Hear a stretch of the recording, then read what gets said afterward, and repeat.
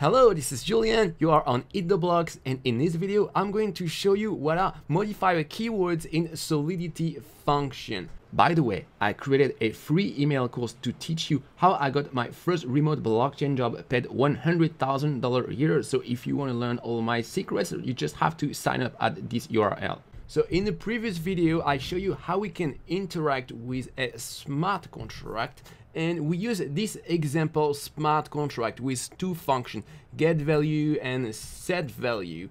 And I told you that in one of these functions we use the view keyword, but in the other one we don't. So how comes, and what is this view keyword? So first, look on your left. So if we deploy this contract, so I'm going to expand the deployed instance, and we see that these two functions are represented by two different buttons, an orange one and a blue one. Get value is blue because this is read only, and set value is orange because we can actually modify data on the blockchain. So how comes Remix is able to tell which function has which capability? Well, it's all because of this view keyword here in get value. So if you put a view keyword in a function, it means this is a read-only function. It's not going to modify the blockchain. So if you put a view keyword inside a function signature, inside the function body, if you try to modify a value of your smart contract, for example, value equal to, then you see that Solidity is going to complain function declared as view, but this expression potentially modify the state. So Solidity is not happy, you can't do this.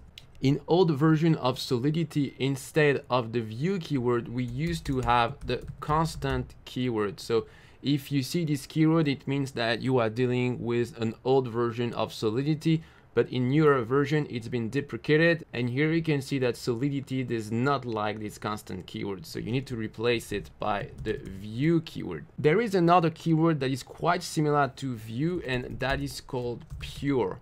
So with the pure keyword, this is also a read-only function, but instead of returning a value from the blockchain, it will just do some computation.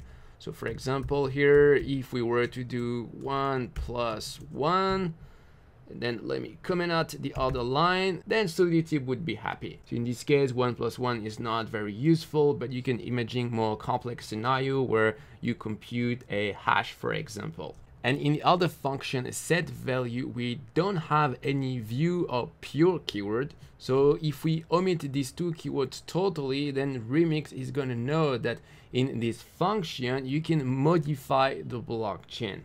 There are actually two different APIs to interact with a smart contract. One is called ETH_send_transaction, and the other one is called ETH_call. So when Solidity sees that a function is pure or view, it's going to use ETH_call, and when it doesn't have any of these keywords, then it's going to use ETH_send_transaction. If you want to know more about these two APIs, you can find more details at this address. In the next video, I'm going to tell you about function visibility, which is going to explain you what is this external keyword.